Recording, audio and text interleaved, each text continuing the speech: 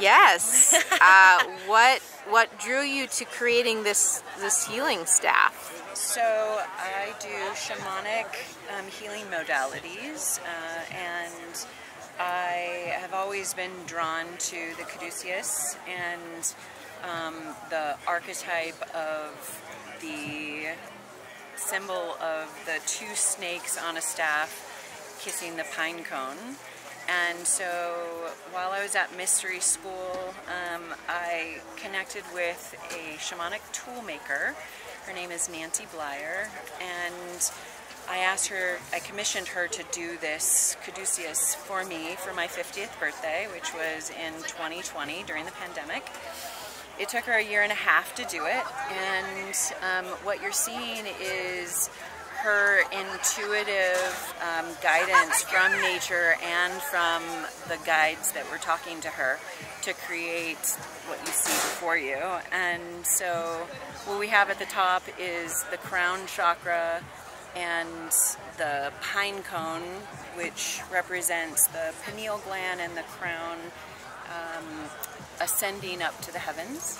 You have the female and the male vibrations, masculine, feminine, and then usually you have on the caduceus two snakes that kiss the pine cone, so that's represented here. And moving down the life purpose point, the third eye, the throat chakra. This one here is actually the soul point, which is just above the heart chakra. This is the heart chakra with both the rose quartz and the green. This one here is the dantian, and we have the third chakra, fourth chakra, second chakra, the sexual center. I love this one because it looks like the yoni, the clitoris that is oftentimes called the flying serpent. This is the root chakra, and this is the earth star chakra. So I can use this in many different ways. I can lay it on someone's body, they can hold it where it resonates with them. They can bring it to their body where they need healing. Sometimes people will bring it to their third eye. I demonstrate that. So you can bring it to your third eye and feel the vibration running up and down with the Kundalini energy. You can also, this is actually to sweep the field. So any tassel is a symbol of clearing the field, so that actually clears the field.